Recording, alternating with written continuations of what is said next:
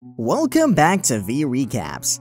Today, we will talk about the 2022 romantic comedy movie entitled A Perfect Pairing. Spoilers ahead, watch out and take care. This movie introduces us to Lola Alvarez, a ferocious and bold executive for Mythos Wines. After saving a distribution deal with well-known restaurateur Hamish King, she sets her sights on Australia's Vaughn family wines. She informs a colleague, Audra, about her next mission, which comes back to bite her. The following day, her colleague presents Vaughn family wines at a meeting, and their boss Calder guarantees her a promotion. Consequently, Lola resigns and declares Calder to be the worst leader ever. For my new company logo. Wow. She then establishes Salud Imports, her own wine distribution business, and flies to Australia to work out a deal with renowned winemaker Hazel Vaughn. Lola rents an Airbnb cabin on the Vaughn sheep property to get closer to her. After packing her belongings and flying to Australia, she travels to the lush verdant property in Waratah. There, she meets the station's charming supervisor Max. When he finds her, she is lost within the main house, so he takes her to the cottage. As they make their way to the Airbnb, Lola finds Hazel unexpectedly. It doesn't take her long to introduce herself and her goals. Though Hazel is impressed with her study, she states clearly that Vaughn Family Wines is a significant business and that she would never give her account to a novice whose distribution venture hasn't even been officially established. Max takes the opportunity to tell Hazel that their station's new hire has deserted, leaving them shorthanded for sheep shearing season. When the chance arises, Well, I can do it. Lola seizes it and offers to do the work. She wants to prove to Hazel Vaughn that she has unmatched grit and tenacity. Hazel gives the decision to Max, who reluctantly agrees. Lola pledges to convince her new boss to reconsider the account and begins learning about her responsibilities under his new boss Max. Lola's stay is increased from 2 days to 2 weeks, and she is now required to reside with her co-workers in the shearer's quarters. Lola starts working right away, but she has troubles with jobs like cleaning, fixing fences, and feeding sheep. You are a grand dame, a diva. You are Barbara Streisand. She nevertheless interacts closely with Barbara, a seasoned sheep. Following that, determined Lola makes friends with her co-workers, who initially treat her badly because she is the new Jillaroo at the station, but ultimately warm up to her. However, a few days later, she makes the decision to leave her work and return to Los Angeles after screwing up a task in front of Hazel and Max. Hi, here I am. Hard at work. Whoa! Lola then asks Max for a ride, but when Max's car breaks down on the way into town, Lola and Max are forced to walk back to the station. He nudges her to stay and take the chance of wooing Hazel.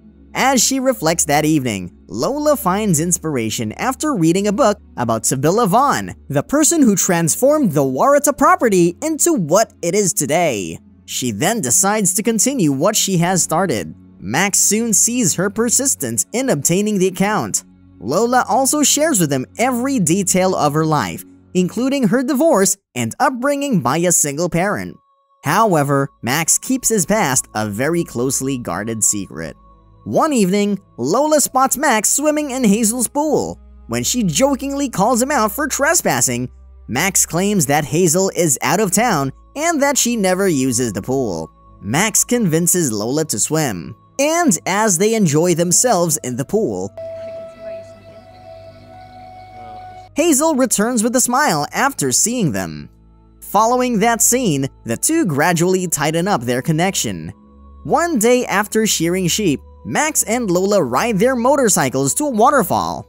Max then reveals to Lola that he was once a rash and reckless local kid who had to pull himself together after his mother died of cancer. You call me cheater?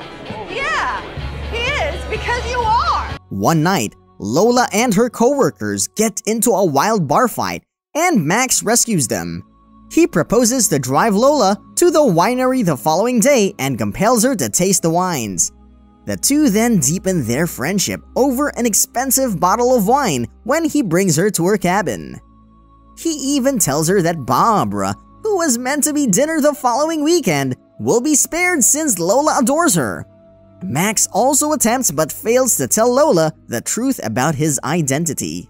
The two then cuddle and kiss each other. The following day, Max speaks the truth before allowing her to speak. He tells her everything about himself, including the fact that he is Sibylla's great-great-grandson and Hazel's brother, and that he has funded the business covertly. Lola is not pleased with this revelation, stating that she never cared about his last name and that the deception was uncalled for. Lola and Max return to the station, where they are notified that Hazel wants to talk to Lola.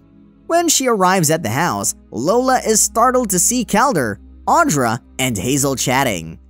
Calder? A moment? Alone? Calder proposes to rehire and promote Lola while they finish a distribution agreement, offering to give her a higher salary and allow her to manage the Vaughn family wines account.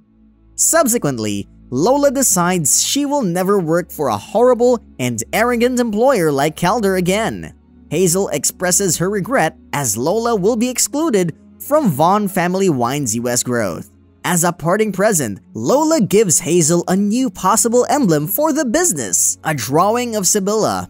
As she walks away, Audra follows her to apologize for her conduct, and the two make up in a manner. In the meantime, Max speaks to Hazel and tells her that working with Mythos is the wrong decision. She responds that he ought to have spoken out sooner for the business and Lola. Thereafter, Lola bids farewell to her co-workers, and then Max visits her. They exchange heartfelt goodbyes before parting their ways. Lola returns to Los Angeles a few months later and has gained a few clients. Audra also participates in the venture. She explains to Lola that Vaughn Family Wines has cut ties with Mythos, according to the most recent news. Audra then proposes pursuing them again, but Lola declines. That's when Audra argues that Max's disclosure of his identity to her was his means of finally figuring out who he really is. Lola thinks about it but doesn't linger on it. The next day, Salud Imports sets up a booth at a wine tasting event to exhibit the bottles of its few clients. Hamish stops by to say hello and casually mentions how Lola wasted the Vaughn opportunity. This is when Max appears on the scene and claims that he, not Lola, ruined it. He discloses that he is now completely involved in the business of the firm and would want Salud to be their new distributor, a proposal that Audra promptly approves. Max also presents the new Sibylla brand bottle design to them and apologizes to Lola. I came all this way to say I'm done hiding out. I was a fool to let you go. He goes on to say that he should never have let her go and that he will bring her back to Australia because Barbara misses her. Lola realizes he loves him and they eventually share a passionate kiss. They return to Waratah for the wedding of one of Lola's co-workers. A perfect pairing concludes with everyone having a wonderful time. This movie taught us both not to give up and to give up. We must let go of things that are not good for us, particularly a toxic environment, and we must be determined to attain our aspirations, regardless of how rough the journey may be. We should not be afraid to take risks. It's better than not trying. Ultimately, a perfect pairing emphasizes that you will know when love is real when the person you love accepts you for who you actually are. If you enjoy watching our videos, feel free to like, subscribe, and ring that notification bell so you get updated whenever we upload new videos.